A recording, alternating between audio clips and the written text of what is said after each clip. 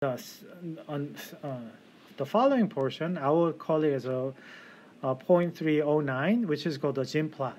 Okay, so Zimm plot is really the apex of the light scattering. This is an example of the actual experimental data.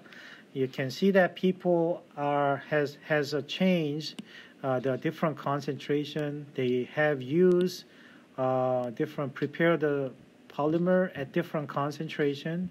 Once again, concentration is a mass per for the volume, and then they have done the measurement at intensity. Okay, so they measure the intensity, and then they change that into a unit called Rayleigh ratio. But as you can see, that this is an angle of many angles. Okay, this is actually one of my friends that when I was at grad school, he's a visiting scientist, Kajuto Kobayashi, and he's the one that who did the experiment. And it's actually hard to find a very nice clean experiment. This is a very nice experiment, nice result. So you're changing the angle from the theta, right?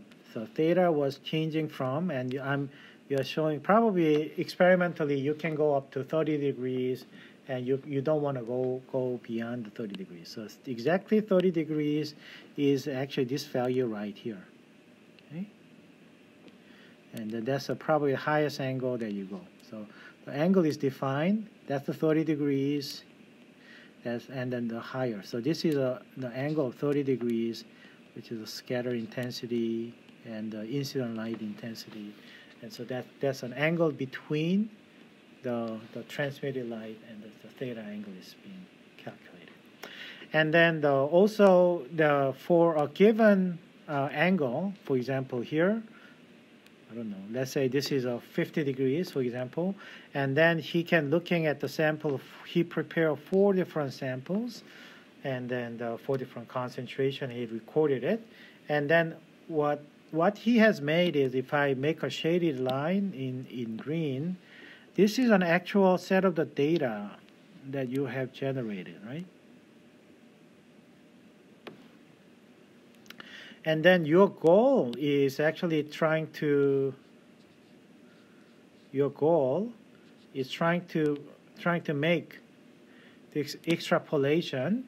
So let me put it into the red at the situation where, okay, this line represents when your angle theta is 0 degrees, right? So what that means is, in the limit, when your theta goes to 0 angle. In other words, Q goes to 0. Okay, so that's their limitation of the line. So from this line, we can get some information. And the other line is, okay, this is a concentration of this. So concentration is decreasing this way. Angle is decreasing this way. So concentration is also decreasing, right? And this is a theta. And concentration is decreasing this way. So therefore, this is the line. In the limit, your concentration goes to 0, and that's the limit. Okay? And so this is, so you are essentially, your goal is trying to get the line number 1, line number 2. Okay? From this Zimm plot. It looks like a diamond. When you look at that, it looks like a diamond, and that's a good thing for you guys to know. Okay. Another version that you can find out from the internet is people do that for doing this. Okay, some people do put data in the different way: projection to the 0 concentration, projection to the theta concentration, and here is a projection to the 0 concentration. Okay, so these two are. I didn't notice that they are in the reverse way, but I guess that they can do whatever they want. And the thing is, let me stick to this one too. When the concentration goes to 0. Okay, so let's go back to the original drawing board that we have here, which is what is it? Kc over r theta. So scatter light intensity related term. Okay, 1 over scatter light intensity. That's probably fair for me to say. and then the 1 plus molecular weight, and 1 plus 1/3 Q square RG square plus 2B. See. So this is an equation, what is called the Zimm equation, and the Zimm plot is essentially representing the way that trying to extract the information. So when it comes down to the zero concentration, this is a zero concentration, so I don't want to deal with it. And then now we are talking about this quantity versus changing Q square, right? So changing the Q square. Where is the Q square here? That's the Q square.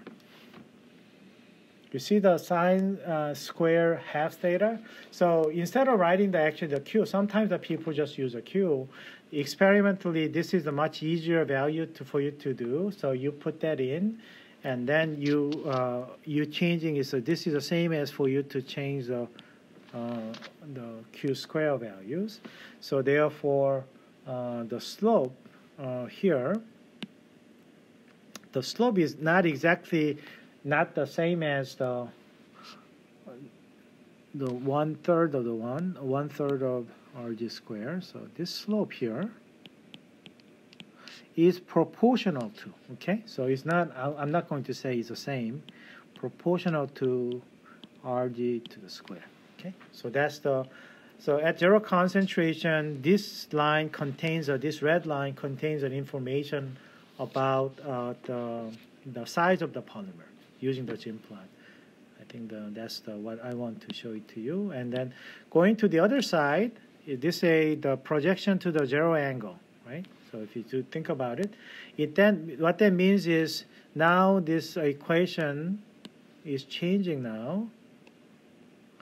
That, okay, so in this case, at the zero angle, so Q becomes 0, so this one becomes a 0, so this term becomes a 1, so it becomes your equation called, what I call the Debye equation, is becoming like that.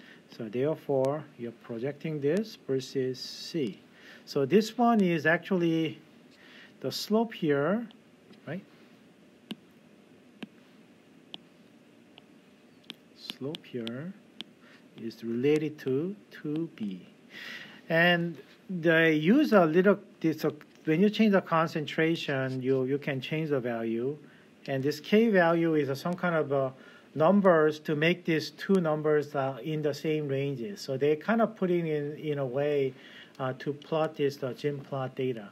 I cannot explain you the details of how the Zimm plot is being made, but you can see that from the angle, they can calculate the Q.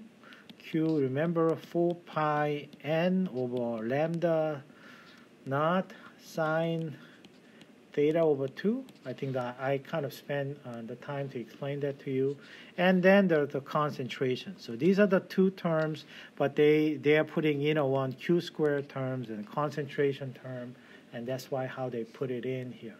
Okay, so this is another equation that is shown up.